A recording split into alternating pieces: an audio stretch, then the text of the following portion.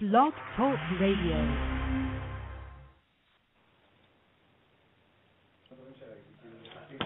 אני יהודי.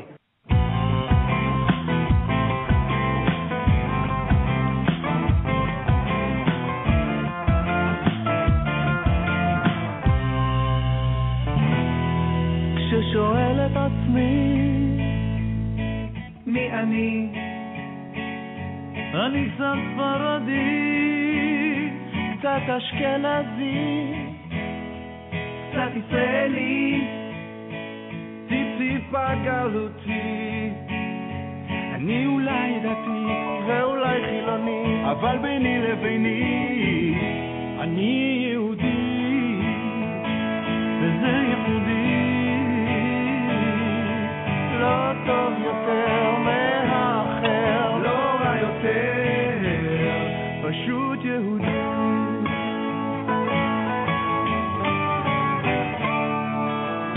לפעמים חייל, לפעמים תלמיד, יש לי המון עבר וגם רואה עתיד.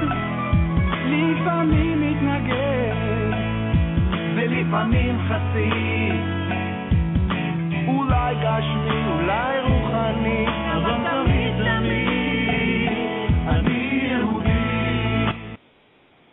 That's it. Ani Yehudi. This is Josh Broide, and we're coming to you live on the radio show called Jewish Pride. Today we've got a very special show. We're going to be speaking with the one and only Rabbi Simcha Scholar, the Executive Vice President of Chai Lifeline. Chai Lifeline is an incredible organization. You're going to hear about all the work that it does, both on a local level as well as on an international level in just a moment. Before we get started with the interview and the show today, I just want to play for you a short video clip from their website. And hang on. Hello? Yeah, Rabbi, can you just call in the following phone number? Can I give you a number? It's 917-889-8323. Thanks. Okay. There we go. We do everything live on the show. So we're going to pick it up right now with this video called I Have Cancer, and you'll see how heartwarming this video really is. I was originally diagnosed with bone cancer when I was 12. And then when I was 14, it came back to my lung. How can this be happening to me? Who can I trust? Who can I turn to in this time of need?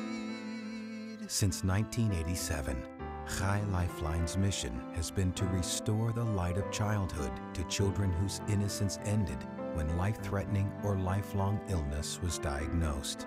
Through programs that address the emotional, social, and financial needs of seriously ill children, their families, and communities, Chai Lifeline restores normalcy to family life and better enables families to withstand the crises and challenges of serious pediatric illness. When I was alone, you were my friends. You helped me believe I'm whole again. You helped us find our way back home. Chai Lifeline, fighting illness with love. Really is a privilege and an honor to be speaking with Rabbi Scholar. Rabbi Scholar, welcome to Jewish Pride. Good morning. Good morning. It really is a privilege to be on your show. I really appreciate that. Rabbi, why don't we get started? There's so much to talk about, and I tell you, 20 minutes is certainly not enough time to go through everything Chai Lifeline does. But just with a quick overview, I guess, of what the organization is and the work that it does in America, I guess, or even internationally. Well, Chai Lifeline is today the largest Jewish social service community-based organization in the world dealing with children and their families suffering from crises or pediatric illnesses. And through a variety of various different programs, we kind of create a safety nest around the family in order for them to maintain the family stability, for them to go through the process of trying to get better from their illnesses.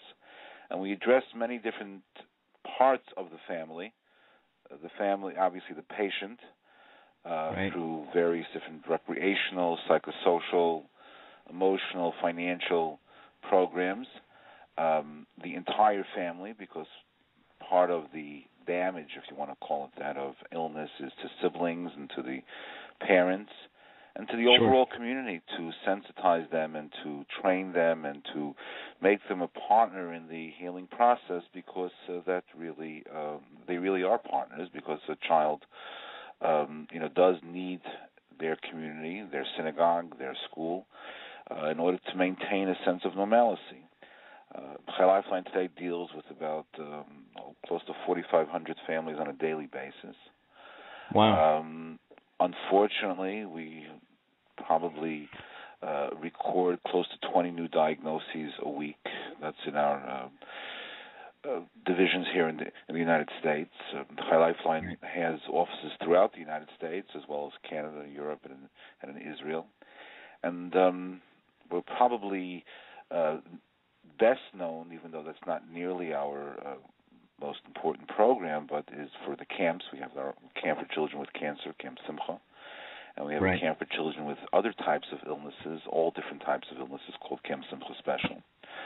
Lifeline was really the pioneers in this field to be able to take children who are suffering from some significantly difficult illnesses and create an environment around them to tell them that you can overcome your disability, even though you may be handicapped. You can become a full-fledged member of our community, even though you may be on a feeding tube. You can, you can look at a disability as a obstacle or just a different ability. So, Lifeline was really there, thank God, to change the world. I've had the privilege of being here since almost its very inception. And it's one of the few organizations left in our global Jewish community that peyot and ponytails meet, side curls and ponytails meet. I mean, you see that clearly in Camp Simcha. And it's really a universal organization that really embraces every member of our community in its totality, no matter who you are, who you're married to, what synagogue you go to. So it's really the greatest example of Ahavat Yisrael that we know of. It's really incredible. So how does one come up with a concept called Chai Lifeline? Today it's massive, 4,500 people. Is it something which is one day, you say we're going to start this organization? Did people foresee that it would grow to be this big at its beginning? I don't think anyone foresee that it was going to grow that big. My background is, for many years I was a synagogue rabbi, and I was a teacher in probably the high schools in New York, Hebrew Academy, the Five Towns, Morocco, and other high schools like that in New York. And my background, even though I have degrees in education and in other types of degrees, my background was basically in community work and Jewish education. And this need came about while I was a rabbi of a synagogue, and I don't think anyone realized how big this was going to become, that it was going to become a worldwide movement. Right. But I think that's probably the best ways to to build things, because if we would have made a 25-year plan, I don't think anybody would have went into it. But we even one of the great rabbis of past, Rabbi Shlomo Zalman Auerbach, he was a very, very famous rabbi in Jerusalem. A unique individual, a person that had, even though he lived in Jerusalem, but had a unique perspective of the entire world. A loving person, an embracing person to every member of our community from any walk of life. And he told me something 20-some-odd years ago that resonates in my mind every day.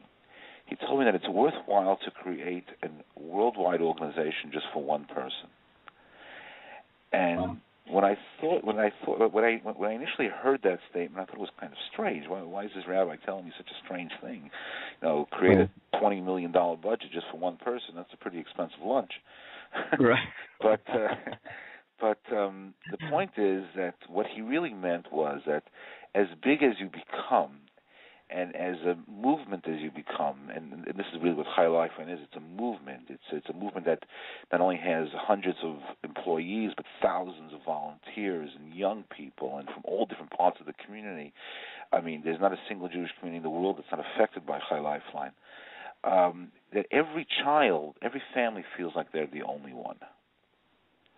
That's incredible. And that Beautiful. is really the personality of our organization. It's not an organization that feels that we are not the only ones.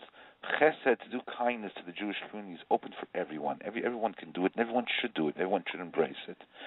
But you're talking about a global community here of people that want to help children that are in such a precarious situation, children in wheelchairs, children on feeding tubes, children that are suffering, right, undergoing difficult cancer treatments, courageous children, and they inspire us to do more. But it's not just about giving them a simple reprieve, a trip or something like that, which is very, very important. It's about taking care of the family in its totality. Because if the family stays together and the family functions through this tsunami of pain, right, how contemporary that word is today, the tsunami of pain, then they're going to come out all right. Josh, I've, thank God, gone to weddings of kids that have gone to Camp Simcha. I've been at Britot, of girls that they said that went through cancer treatment that will never have children again. I've officiated at weddings that they said that people never have relationships. So I've been to some really, really high points of great moments. Unfortunately, I've been to a lot of funerals. I mean, Lifeline has a whole separate division that deals with crisis, and it's probably the only thing like it in the world that it's a division called Project Chai that deals exclusively with crisis, people that sudden death, etc. Sudden death, illness, dying. Children dying from illness. It's a whole separate division, and it's it has a full staff of 4 and also many volunteers. So these are cutting edge programs that we've done. And listen, here in the southeast of the United States, where you're located, it's been an 18-year incredible journey that thousands of families have been helped, not just in the state of Florida, but throughout the Southeast. And it's really been an incredible ride. I mean, to see kids right now, some of these kids turned into adults. Right. It's amazing. I know right now you can go to, I guess you have a YouTube page, a Chai Lifeline YouTube page, and there's so many videos on there that, I'm not an emotional person, but I can tell you when I watch these videos, there's not enough tissues in the room right now to prevent you from just getting so in touch with what's going on in the videos. Let me ask you another question, Rabbi. Is it fair to say that Chai Lifeline right now is really a local organization, that there's probably no part of America where someone can't get in touch with you? That you cover? I would say that Chai Lifeline is a local organization. There's no question about it. Let's take a look at, let's just examine Florida for a second, or the region, or that region. It's local. There's a full staff. There's an office there. There are local volunteers. Right. Yes, and the money that is generated and raised, because unfortunately, in order to run these things, you need significant amount of money, stays locally. It stays in the local areas. So we do have national fundraising projects, but the local fundraising stays in the local area. So yes, it is a local organization, but it also has the benefit of being part of a national and an international network, which kind of broadens the resources and the horizons of even the local people. So it has the best of both worlds. It has the local flavor, and yet it has the magnanimity and the power of a worldwide network, and that's really one of the greatnesses of our organization. And it's really, It's been a privilege, actually. It's really been a privilege. It's been a lot of headaches sometimes, but it's been a privilege. Right. Well, let me ask you. I know you've got something in England right now, and you've got programs in Europe and Canada. Do they come to you to start these programs, or do you contact people overseas? Like, how does something get started in other parts of the world? Today, today they come to us. They come to you years ago, wow. They didn't. Years ago, obviously, we would go to them. But today they come to us. Antwerp came to us. England came to us. Now there's a movement to open up something in South Africa wow. and Australia. So hopefully after Passover we're going to do something in South Africa. But now they come to us. Because now Chai Lifeline is a brand name. It's not brand name. It's something that is identified with professionalism. It's identified with responsibility. It's identified with professional care. It's identified with embracing the Jewish community in the traditional sense of love and acceptance of all Jews, and it's so it's we actually cannot deal. That's great. We can't deal with the amount of influx of new patients and new regions that want to that need our services. The resources are very scarce today, and it's a difficult challenge. But we try to forge forward, but it's a difficult challenge. Have you been hit by the economy at all? Do you feel that it's things have just gotten a little tougher over the last 2-3 years? Have you had to size down at all, or you've been able to maintain everything? It's just been tougher. We did. We sized down close to 20%. Really? Wow. We sized down 20%, and we're waiting for that person in your radio world to give us the call and say, Rabbi, here's that check. I want to send another 50 kids to Camp Simcha, kids with cancer that could never be able to go. Here's the check. It costs $10,000 a kid. Here it is. Here's those. Here's a check, and we want to be able to. I'm sure there's somebody out there. I'm sure wonderful person that wants to make a difference.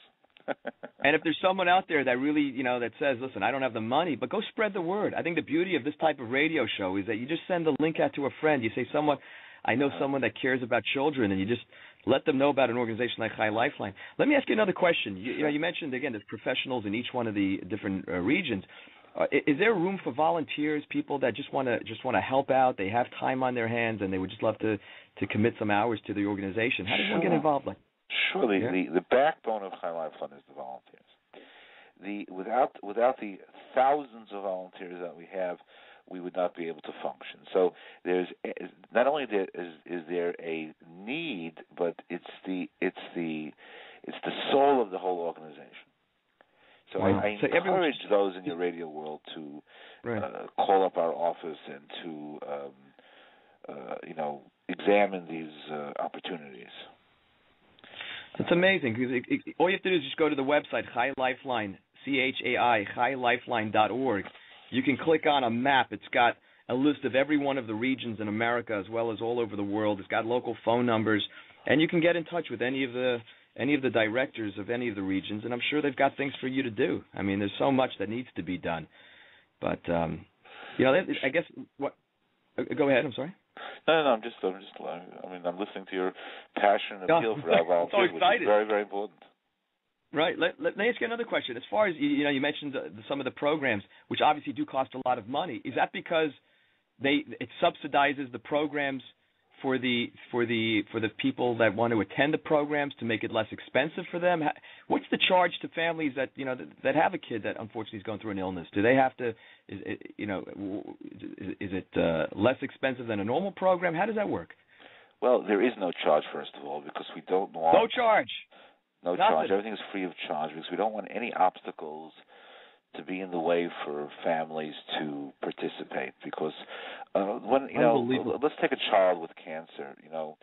The average family is not used to taking. They're used to giving. Actually, they give charity. They do good things. But when you have a sick child, it kind of creates a turmoil in the family. It totally upsets the whole normal family functions, both on a familial level and both on an economic level. And now they have to take. They're not used to taking. And they need to take, because in order for them to function, they need the social worker to be able to help them. They need the case manager to be able to guide them. They need the tutors to be able to help the kid keep up, the pace in school. They need the camps to be able to give the kid a total, child experience. They need all the different programs of Chai Lifeline, but they're afraid to take. So when we come there and we offer it to them, it takes away at least one of the obstacles. Now, these programs are not just programs that are done with any normal quote-unquote child. These programs have to be very, very highly staffed to a patient ratio. They need medical supervision. They need a lot of pre-planning. They need a lot of detail in terms of what the outcomes are. So, it costs double or triple the amount of money just of the entrance fee. We can take a kid to Disney World, but it's not just the entrance fee. It's the doctors, it's the staff, it's the ancillary staff, it's everything that goes with it. So it's a very, very expensive endeavor. But the key here, of course, is that it's not a matter of making a kid happy. It's a matter of making sure that they're happy in a safe environment. And that's really the key. Anybody can take a kid on a trip, and that's okay. That's beautiful. But to make sure they're safe on the trip, especially a kid that's on a respirator or a kid that's undergoing chemotherapy, that takes a lot of skill. I'm sure nobody wants to be treated by a doctor without a degree. I'm sure nobody wants to go into a hospital that doesn't maintain safety measures. So the point is that all these things cost a lot of money because they need really a lot of extra care, extra planning, and extra detail. And we're able to do this stuff. We're able to do this stuff almost 20 events a month in various different ways. For literally hundreds, if not thousands, of participants on a monthly basis. So it's really an incredible thing. And I think volunteers actually are able to get involved in this and really see it on a hands-on level, and see how the planning takes place and how how the whole energy is. I mean, you walk into Camp Simcha, which is a camp for children with cancer, as I said before, Camp Simcha Special, which is a camp for children with other types of illnesses, and you see the detail that goes into that, and the love and the passion of the counselors, and the incredible expertise of the medical staff, and the magnificent medical facility that we have, and the other types of facilities. It's just an unbelievable thing to see, that the kids that are so compromised and so ill to be able to smile and act like normal kids. It's really a fantastic thing. And actually, it's one of the most coveted positions in our community to become a staff member there. Hundreds. It's not easy because it's such a big waiting list, right? There's so many kids that want to apply. Hundreds. Right. Especially at this time of year, they send out the acceptances and the wait list and the rejections of the counselors. Everybody just goes out of town for 2 days. Nobody wants to deal with the phone calls, but right. It's really, there's one thing. Yeah. It's really it's a privilege. It's a privilege for our community that so many young men and women want to do this, and it says a lot about our community. It says a lot about our schools. It says a lot about our synagogues. It says a lot about our organizations. It says a lot it says a lot about our parents, that they've instilled such important ideals.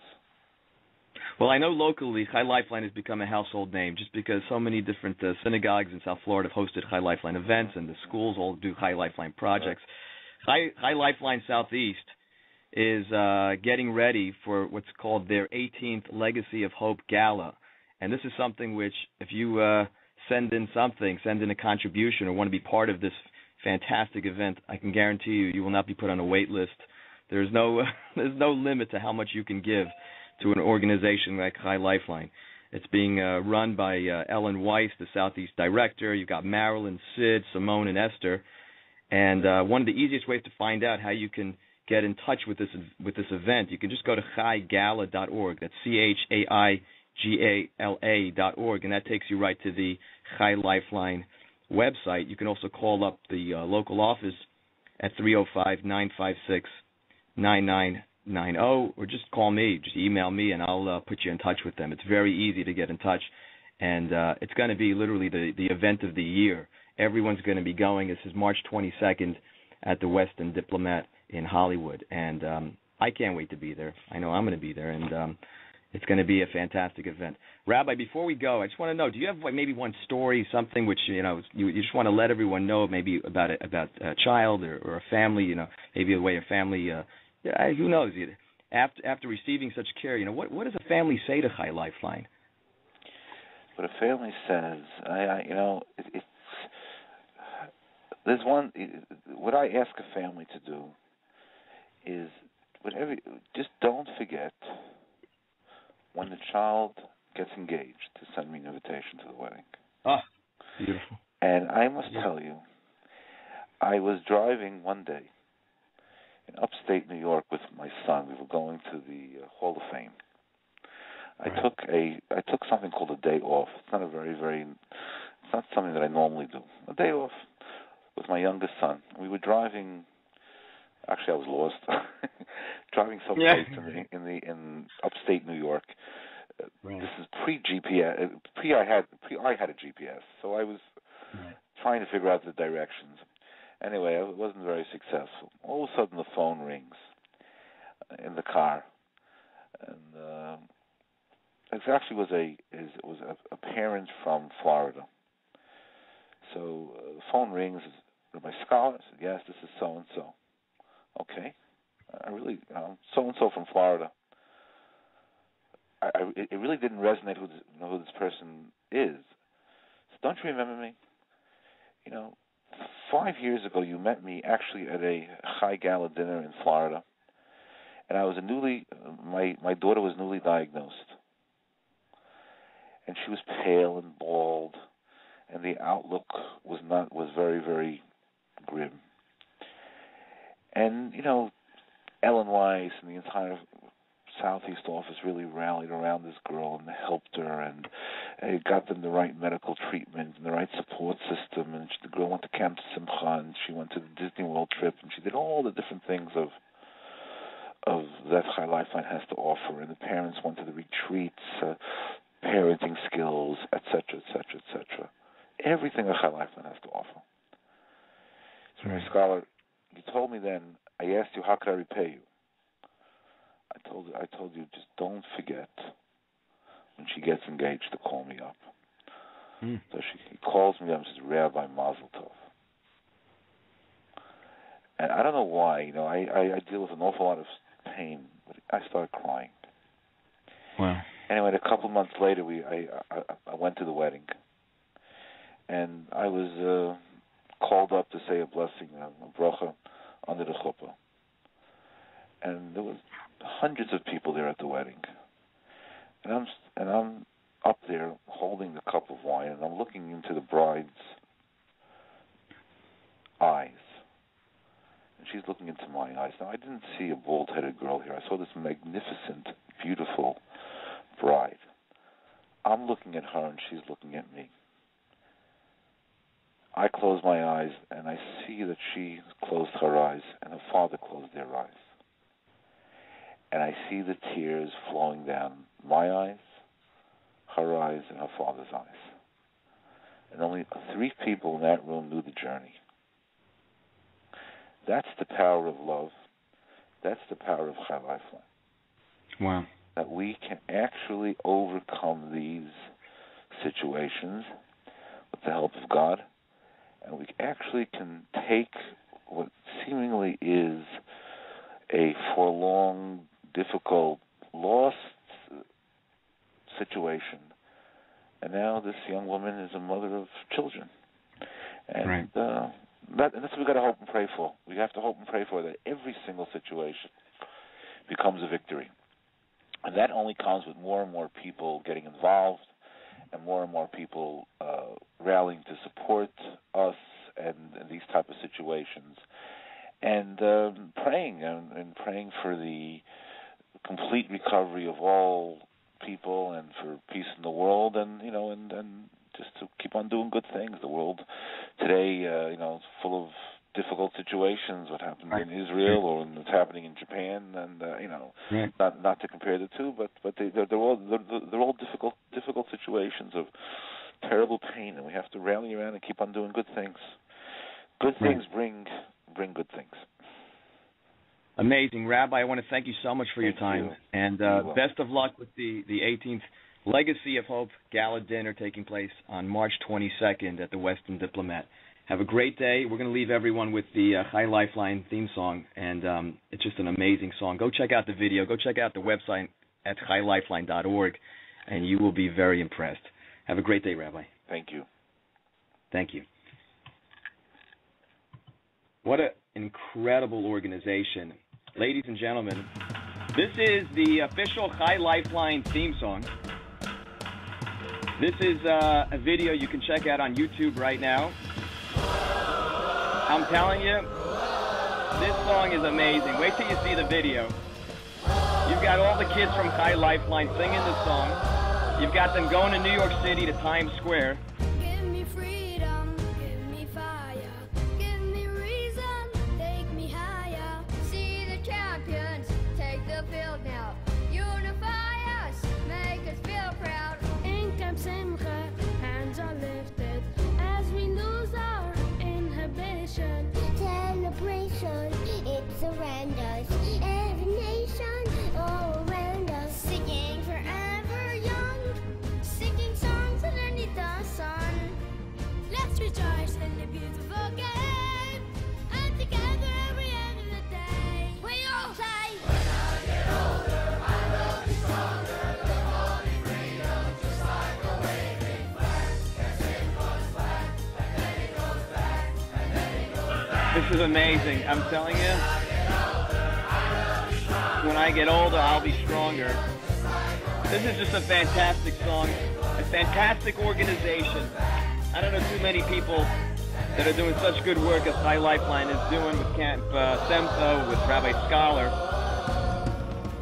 Listen to this. I mean, you guys see this video, you'll be just so impressed. I mean, these kids are sick and they're just so happy. Give you freedom, give you fire, give you reason, take you higher. See the champions take the field now. Unify us, make us feel proud. In Camp Simcha, and the lifting, as we lose our inhibition. Celebration is around us. Every nation, all around us. Singing forever young, singing songs underneath the sun. Let's rejoice in the beautiful game, and together every end. What a beautiful kid. Wow, I tell you, I am so blown away. Let me just tell you something else about Chai Lifeline. Chai Lifeline, hope, compassion, care, and joy. What is hope? What is compassion? What is care? And what is joy? Well, let me tell you, this is what Chai Lifeline says. That's the birthright of every child. And unfortunately, it's stolen by pediatric illness. But again, since 1987, Chai Lifeline's mission has been to restore the light of childhood to children whose innocence ended when life-threatening or lifelong illness was diagnosed. But as you all heard, Chai Lifeline is just such an incredible organization that through programs that address the emotional, social, and financial needs of seriously ill children, their families, and communities, Chai Lifeline restores normalcy to family life and better enables families to withstand the crisis and challenges of serious pediatric illness. Ladies and gentlemen, this is Josh Broide. This is Jewish Pride Radio. You can find us every single weekday. Just go to jewishprideradio.com. And I guess we'll see you tomorrow. Don't forget, inspire yourself to inspire others.